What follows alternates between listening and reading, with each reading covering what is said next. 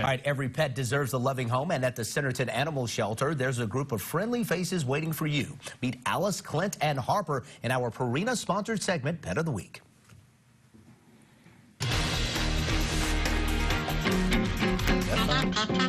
Today we have Alice. She is a lab mix. She's already fixed.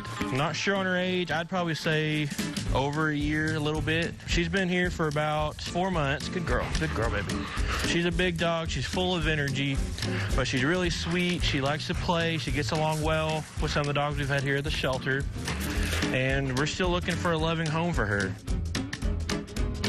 All right, so this is Clint. Clint is a 16-month-old Rottweiler German Shepherd mix, we do believe. He recently got fixed. He has his shots already. He is what I like to describe as a cuddle monster. There's one day I went out to the yard with him and sat down, and he sat in my lap for 15 minutes, just wallering and wanting a belly rub. He's pretty mild-mannered. He does get along well with a couple of dogs we've had him with. I think he just likes to, he'll play, he'll do chase and that kind of stuff, but I think if you had it his way, he'd just kind of lay around and relax.